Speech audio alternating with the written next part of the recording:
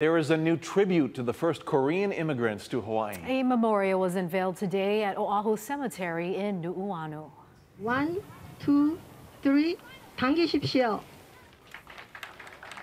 Community leaders say about 5,000 Koreans who moved to Honolulu in the early 1900s helped Korea fight for independence from Japanese rule. Among the attendees, the granddaughter of Wang Myung-chung, one of about 20 activists posthumously recognized by the Korean government.